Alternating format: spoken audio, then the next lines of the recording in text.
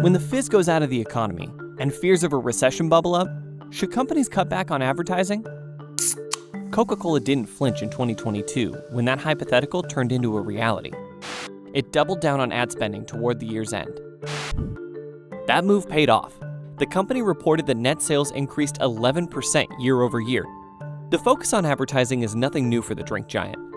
It's navigated the ups and downs of the world's economy since 1892. The company even debuted its famous Santa Claus Coke ad in the depths of the Great Depression in 1931. And while we're not facing anything so drastic as a depression, economic growth is slowing, and the word recession keeps slipping into the conversation. So if there is a recession looming, should advertisers slow down or keep calm and carry on campaigning?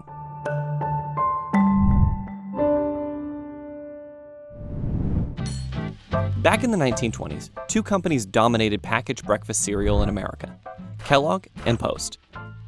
When the Great Depression hit, Post rolled back its ad spending to cut costs. But its rival Kellogg saw an opportunity. It doubled its ads budget, investing heavily in radio to promote its new cereal, Rice Krispies, starring Snap, Crackle, and Pop.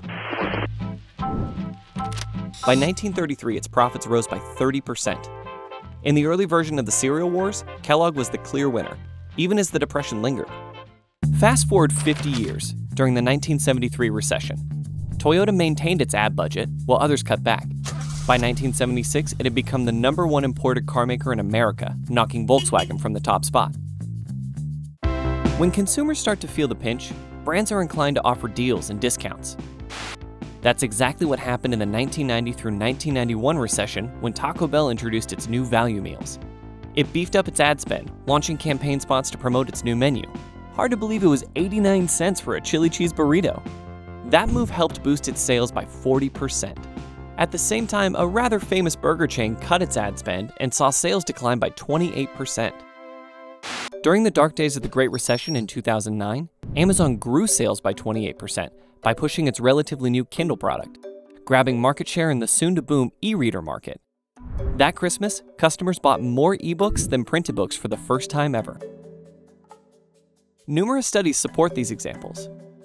In 2008, research company Millward Brown found that 60% of brands that went dark during an economic downturn, that is, with no TV ad spend for 6 months, saw brand use decrease 24% and brand image decrease 28%. For savvy advertisers, recessions have proved opportunities for long-term brand building and the chance to gain market share. After all, every recession ends. On average, they run about 17 months, but can end sooner, and dormant consumers will surely spend again. Such a strategy paid off for Airbnb, as it positioned itself post-pandemic as a platform for vacation discovery and experiences. Meanwhile, new digital channels allow budget-conscious marketers to reach consumers across different platforms. From their phones, to the TV in their living room, to the digital screen at the supermarket or metro station. Here, different tactics may apply, especially for essentials like clothes, medicine, and food. From price cuts to business promotion to broader messaging that highlights the brand's values. Recession marketing calls for campaigns that are sensitive to the prevailing reality, so understanding recession psychology is vital. A Harvard Business Review study found that new customer segments emerge during a downturn. They have little to do with traditional age gender demographics and run the gamut, from those who slam on the brakes to others who live for today. Consumers also become more price sensitive and less brand loyal during hard times. Smart marketers have to get strategic while staying true to their values. The pandemic created a unique sense of anxiety for consumers. When the demand for cleaning products surged in 2020, Clorox stepped up and boosted ad spending 30%. Reassuring TV spots offered practical advice to help consumers stay healthy and kept its brand visible to foster loyalty. Advertisers are getting strategic about those ad dollars because they're working under tighter budgets. For Procter & Gamble, the economic downturn in 2022 helped focus its priorities.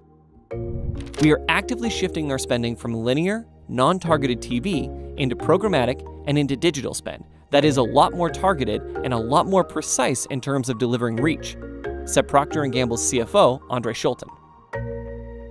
Every recession stirs up the marketing mix. After the Great Depression, newspapers lost share of ad spend to radio, and magazine was the winner.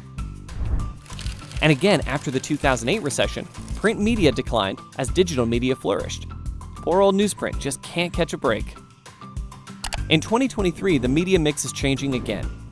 Digital ad spend is estimated to grow to over $278 billion, up 12% over 2022, a figure that factors in a possible recession. Whether or not a recession hits, evidence suggests that brands that invest in advertising fare better during a downturn. The rest is history.